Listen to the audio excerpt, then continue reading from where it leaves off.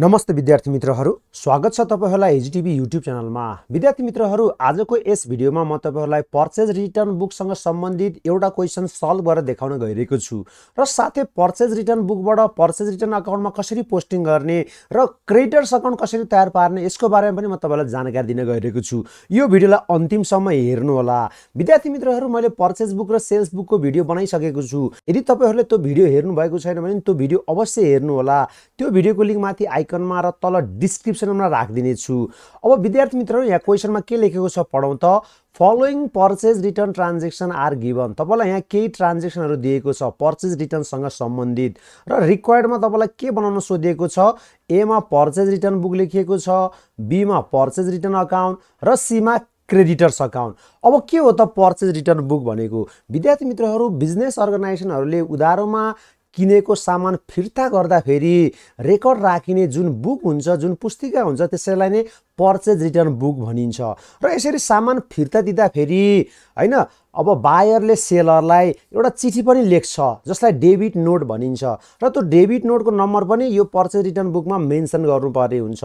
विद्यार्थी मित्रहरू, अब फिर्ता गर्दा फेरि फिर्ता गरिएको सामानको विवरण उल्लेख गरेर र साथै फिर्ता गर्नुको कारण पनि खुलाएर लेखिने पत्रलाई नै डेबिट नोट भनिन्छ।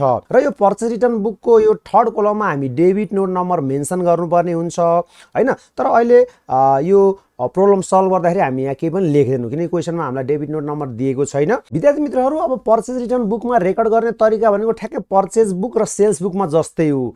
अब हामीले यहाँ पार्टिकुलरमा चाहिँ क्रेडिटरको नाम उल्लेख गर्नुपर्ने हुन्छ र के आइटम फिर्ता गरिएको त्यो आइटम पनि यहाँ खुलाएर लेख्नुपर्ने हुन्छ हैन। विद्यार्थी मित्रहरू, पर्चेज रिटर्न बुकमा चाहिँ यहाँ चाहिँ पर्चेज रिटर्न ट्रान्जेक्सन मात्रै के गरिन्छ, रेकर्ड राखिन्छ है। ल अब हेर्नुस् त, वैशाख 3 मा यहाँ कसलाई रिटर्न गरिएको छ? हरिलाई। Return to Hari. अब तपाईले यहाँ डेट लेख्नु पर्यो है। ल लेखौँ यहाँ वैशाख 3। अब तपाईले यहाँ हरि लेख्नु होला, हरि हैन। अब हरिलाई के आइटम फिर्ता गरेको छ तपाईले जस्ता तस्ता यहाँ सार्नु पर्ने हुन्छ हैन। ल टु टेप रेकर्डर्स। एउटा टेप रेकर्डरको मूल्य कति हो? एउटा टेप रेकर्डरको मूल्य कति हो? 1000 रुपैयाँ। यो दुईटा मल्टिप्लाई गरेर डिटेल कोलममा राख्नु होला हैन। किन भन्दाखेरि हामीले दुईवटा आइटम फिर्ता गरेका छौं र सुरुमा किन्दा फेरि डिस्काउन्ट पनि पाएका थियौं। त्यसलाई पनि तपाईले यहाँ के गर्नुपर्ने हुन्छ, डिडक्ट गर्नुपर्ने हुन्छ। त्यही भएर तपाईले यो डिटेल कोलममा अमाउन्ट मल्टिप्लाई गरेर लेख्नु होला हैन। ल अब यहाँ लेखौं 1 रेडियो अफ रुपीस 500। अब यो भनेको 500 भयो हैन।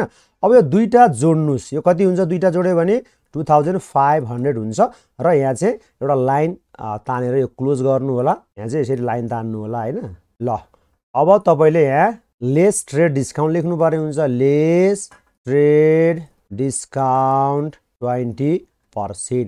अब यो 2500 को 20% कति हुन्छ? 500 हुन्छ हैन। ल अब तपाईले के गर्नु पर्यो भन्दा फेरि यो दुईटा घटाएर टोटल कोलममा लेख्नु पर्यो हैन। यहाँ कति हुन्छ? 2000 हुन्छ। अब पार्टिकुलर कोलम र डिटेल कोलमलाई तपाईले क्लोज गरिदिनु होला। अरु कोलमलाई क्लोज गर्नु परेन, यो दुईटा कोलमलाई मात्रै तपाईले क्लोज गरिदिनु होला। यहाँ लाइन ड्र गरेर हैन, यहाँ पनि लाइन ड्र गरिदिनु होला हैन। ल यो सक्यो। अब हामीले अर्को डेटमा पनि के गरेका छौं? सामान रिटर्न गरेका छौं। ल अब अर्को डेट लेखौं यहाँ वैशाख 5। अब वैशाख 5 मा हामीले कसलाई सामान रिटर्न गरेका छौं? अब त्यो सप्लायरको नाम लेखौं विष्णु हैन। ल विष्णुलाई सामान फिर्ता गरेका छौं। अब कति सामान फिर्ता गरेका छौं हेरौँ त यहाँ। 2 टेलिफोन सेट्स @ रुपीस 5000 इच। दुईटा टेलिफोन सेट हामीले फिर्ता गरेका छौं। एउटा टेलिफोन सेटलाई 5000 पर्छ भनेपछि दुईटालाई कति पर्ने भयो? 10000 पर्ने भयो। र सुरुमा किन्दा फेरि हामीले डिस्काउन्ट पनि पाएका थियौं। अब तपाईले यहाँ यो डिस्काउन्ट पनि के गर्नुपर्ने हुन्छ? घटाउनु पर्ने हुन्छ हैन। Lace trade discount. ल लेखौँ यहाँ लेस ट्रेड डिस्काउन्ट कति पर्सेन्ट हो? 10% हो है। ल 10% यहाँ लेखौँ। अब 10000 को 10% कति हुने भयो? 1000 हुने भयो हैन। ल यो दुईटा घटाउँ, बाहिर राखौँ, कति हुन्छ? 9000 हुन्छ हैन। ल अब तपाईले यो पार्टिकुलर कोलमलाई क्लोज गरिदिनु होला हैन, अघि जसरी नै यसलाई क्लोज गरिदिनु होला र यहाँ डिटेललाई पनि तपाईले क्लोज गर्नु होला। ल अब अर्को डेट लेखौँ यहाँ वैशाख 8। अब वैशाख 8 मा हामीले कसलाई रिटर्न गरेका छौं? नारायणलाई रिटर्न गरेका छौं हैन। ल अब यहाँ नारायण लेखौँ नारायण। अब हामीले नारायणलाई दुईवटा आइटम रिटर्न गरेका छौँ, एउटा टेलिफोन अर्को हिटर। अब त्यसलाई यहाँ सार्नु होला हैन। 3 टेलिफोन सेट्स @रुपीस 1000 इज। अब यो दुईटा मल्टिप्लाई गर्नुस् अनि डिटेलमा राख्नुस्। अब एउटाको 1000 भनेपछि तीनवटा कति हुने भयो 3000। अर्को भनेको हिटर छ हैन, हिटर सेट्स @रुपीस 2000 इज। ल अब यो पनि मल्टिप्लाई गर्नुस् कति हुन्छ 8000 हुन्छ हैन। ल अब यो दुईटा जोडेर बाहिर राख्नुस् कति हुने भयो 11000। ल अब तपाईले के गर्नु भयो, यो टोटलको सबै अमाउन्ट जोडेर अब यहाँ लेख्नु पर्यो। यसलाई हामी ग्रान्ड टोटल भन्छौँ हैन। ल यहाँ लेखौँ ग्रान्ड टोटल कति हुने भयो, अब जोड्नुस् 22000 हुने भयो। अब यो 22000 को तलपट्टि दुईवटा प्यारलल लाइन ड्र गरिदिनु होला। यसले के जनाउँछ भन्दाखेरि यो बुक क्लोज भयो भन्ने जनाउँछ हैन। सक्यो। अब हामीले पर्चेज रिटर्न बुक बनायौँ। विद्यार्थी मित्रहरू अब यो पर्चेज रिटर्न बुकबाट कसरी पर्चेज रिटर्न अकाउन्टमा पोस्टिङ गर्ने अब म तपाईलाई जानकारी दिन गइरहेको छु है त। ल अब हामी पर्चेज रिटर्न अकाउन्ट तयार पार्छौँ। विद्यार्थी मित्रहरू यो पर्चेज रिटर्न अकाउन्ट भनेको लेजर अकाउन्ट हो। यसको 8वटा कोलम्सहरू हुन्छ हैन। अब डेबिट साइडमा पनि 4वटा कोलम हुन्छ र क्रेडिट साइडमा पनि 4वटा कोलम हुन्छ। अब विद्यार्थी मित्रहरू एउटा कुरो तपाईले के ध्यान दिनुपर्ने हुन्छ भन्दाखेरि पर्चेज रिटर्न भनेको त पर्चेजको अपोजिट अकाउन्ट हो। पर्चेज भनेको खर्च हो। खर्चको अकाउन्टलाई हामीले जहिले पनि डेबिट गर्नुपर्ने हुन्छ हैन। तर पर्चेज रिटर्न गर्दाखेरि खर्च कम हुन्छ। खर्च कम हुने बित्तिकै क्रेडिट हुन्छ। त्यही भएर पर्चेज रिटर्न अकाउन्टलाई चाहिँ हामीले के गर्नुपर्ने हुन्छ क्रेडिट गर्नुपर्ने हुन्छ। अब विद्यार्थी मित्रहरू तपाईले अब यो इन्डिभिजुअल क्रेडिटरको नाम पनि यहाँ लेखेर चाहिँ तिनीहरुको अमाउन्ट लेख्न सक्नुहुन्छ, अथवा यो हरि विष्णु नारायणलाई एकमुष्ट तपाईले क्रेडिटर अकाउन्ट भनेर लेख्न पनि सक्नुहुन्छ। यदि एकमुष्ट तपाईले क्रेडिटर अकाउन्ट लेख्नु भयो भने चाहिँ महिनाको अन्तिम डेट लेख्नुपर्ने हुन्छ हैन। ल अब विद्यार्थी मित्रहरू यदि तपाईले इन्डिभिजुअल क्रेडिटरको नाम लेख्ने हो भने जुन दिनमा उनीहरुलाई रिटर्न गरिदिएको छ त्यही डेट लेख्नुपर्ने हुन्छ। तर अब म चाहिँ यहाँ एकैचोटी क्रेडिटर्स अकाउन्ट लेख्न गइरहेको छु, त्यो भएर महिनाको अन्तिमको डेट लेख्छु हैन। अब महिनाको अन्तिम भनेको त वैशाख 31 हुन्छ हैन। ल अब यहाँ बाई क्रेडिटर अकाउन्ट लेखौँ हैन। ल अब यो 22000 लेखौँ, यो 22000 लेखौँ। अब यहाँ 22000 लेखौँ। ल अब यो सक्यो। अब यसलाई हामी टोटल गरौँ। टोटल अब यो क्रेडिट साइडमा 22000 छ। अब डेबिट साइडमा पनि हामीले 22000 बनाउनको लागि के गर्नु पर्यो 22000 थप्नु पर्यो, ब्यालेन्स सिडी गर्नु पर्यो हैन। ल अब यहाँ लेखौँ 22000। अब डेट त्यही लेखौँ वैशाख 31। अब यहाँ 22000 लेखौँ। अब यसलाई दुईवटा प्यारलल लाइन ड्र गरिदिउँ। ल अब विद्यार्थी मित्रहरू ब्यालेन्स सिडी गरिसके पछाडि तपाईले अर्को महिनाको 1 गते ब्यालेन्स भिडी गर्नुपर्ने हुन्छ। ल अब हामीले डेबिटमा ब्यालेन्स सिडी गरेका छौँ। अब यसलाई क्रेडिटमा ब्यालेन्स भिडी गरेर देखाउनु पर्ने हुन्छ। बाई ब्यालेन्स भिडी, भिडी भनेको ब्रट डाउन, सिडी भनेको क्यारी डाउन। 22000। अब वैशाख पछाडि के आउँछ ज्येष्ठ आउँछ। अब यहाँ लेखौँ ज्येष्ठ 1। ल यो सक्यो। अब हामीले क्रेडिटर अकाउन्टहरू बनाउनु पर्ने हुन्छ। अब विद्यार्थी मित्रहरू यहाँ कतिवटा क्रेडिटरहरू छ 3वटा छ, हरि विष्णु नारायण। र हरि विष्णु नारायणको छुट्टा छुट्टै खाता बनाउनु पर्ने हुन्छ। अब पर्चेज रिटर्न अकाउन्टमा हामीले क्रेडिट गरेका थियौँ। अब यो क्रेडिटर अकाउन्टलाई हामी के गर्छौँ डेबिट गर्छौँ, किनकि हामीले सामान फिर्ता गर्दा फेरि त यी साहुहरूले रिसिभ गर्छ। यी साहुहरू त अब रिसिभर हुन्छ। रिसिभरको खातालाई जहिले पनि हामी के गर्नुपर्ने हुन्छ डेबिट गर्नुपर्ने हुन्छ। ल अब म तपाईहरुलाई यो हरि विष्णु र नारायणको खाता बनाएर देखाउन गइरहेको छु है त। विद्यार्थी मित्रहरू हामीले पर्चेज रिटर्न अकाउन्ट बनाइसकेका छौँ। अब 3वटा क्रेडिटरहरूको अकाउन्ट बनाउनु पर्ने हुन्छ छुट्टा छुट्टै है। अब सबैभन्दा पहिला त हामी हरिको खाता बनाउँछौँ। ल हरिको खाता यहाँ मैले अलरेडी नै बनाइसकेको छु। अब विद्यार्थी मित्रहरू पर्चेज रिटर्न अकाउन्टलाई हामीले क्रेडिट गरिसके पछाडि अब यो क्रेडिटरको अकाउन्टलाई हामीले के गर्नुपर्ने हुन्छ डेबिट गर्नुपर्ने हुन्छ, किन भन्दाखेरि हरि भनेको रिसिभर हो। त्यही भएर रिसिभरको खातालाई हामी जहिले पनि डेबिट गर्नुपर्ने हुन्छ।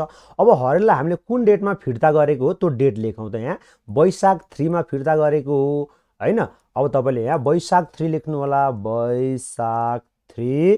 अब यहाँ के लेख्ने टु पर्चेज रिटर्न अकाउन्ट लेख्ने है। पर्चेज रिटर्न अकाउन्टमा चाहिँ क्रेडिटरको नाम लेख्ने क्रेडिटमा, अनि क्रेडिटर अकाउन्टको खातामा चाहिँ डेबिटमा के गर्ने पर्चेज रिटर्न अकाउन्ट लेख्ने। ल पर्चेज रिटर्न अकाउन्ट हामीले 2000 को सामान फिर्ता गरेका हौं अब त्यही 2000 लेख्ने हो यहाँ 2000 ल यो सक्यो अब तपाईले यसलाई ब्यालेन्स सिट गर्नु पर्यो हैन ल यहाँ टोटल लेखौं 2000 हैन अब यहाँ ब्यालेन्स सिट गरौँ ल बाइ ब्यालेन्स सिट 2000 लेखौं अब डेट भनेको वैशाख 31 लेखौं यहाँ वैशाख 31 अब यहाँ टोटल लेखौं टोटल 2000 हैन अब यसलाई तपाईले डबल अन्डरलाइन दिनु होला यहाँ राइट पनि तपाईले डबल अन्डरलाइन ड्रा गर्नु होला हैन अब ब्यालेन्स सिट हामीले क्रेडिटमा थपेका छौं अब अर्को महिनाको 1 गते हामीले ब्यालेन्स बिडी भनेर यो डेबिट साइडमा थप्नु पर्यो हैन ज्येष्ठ 1 अब यहाँ तपाईले 2 ब्यालेन्स बिडी लेख्नु होला कति थप्नु भयो 2000 ल यहाँ 2000 लेख्नु होला ल हरिको खाता पनि हामीले बनायो अब हामीले विष्णुको खाता बनाउनु पर्ने हुन्छ अब विष्णुको खातालाई पनि हामी के गर्छौं डेबिट गर्छौं अब हेर्नुस् त विष्णुलाई कुन डेटमा हामीले रिटर्न गरेका हौ वैशाख 5 मा कति रुपैयाँ को सामान 9000 को सामान अब तपाईले यहाँ वैशाख 5 लेख्नु होला वैशाख 5 अब यहाँ के लेख्ने टु पर्चेज रिटर्न अकाउन्ट अब कति 1000 को सामान रिटर्न गरेको 9000 को ल 9000 लेख्नु होला ल यहाँ टोटल गर्दिनु होला टोटल यहाँ 9000 अब ब्यालेन्स सिट गर्नु होला वैशाख 31 मा ल यहाँ लेखौं बाइ ब्यालेन्स सिट 9000 लेखौं अब टोटलमा पनि तपाईले 9000 लेख्नु होला टोटल 9000 अब यसलाई डबल अन्डरलाइन ड्रा गर्दिनु होला यसलाई पनि क्लोज गर्दिनु होला ल अब ब्यालेन्स सिट हामीले क्रेडिटमा थपेका छौं अब डेबिटमा ब्यालेन्स बिडी गर्दिनु होला 2 ब्यालेन्स बिडी 9000 अब ज्येष्ठ 1 लेख्नु होला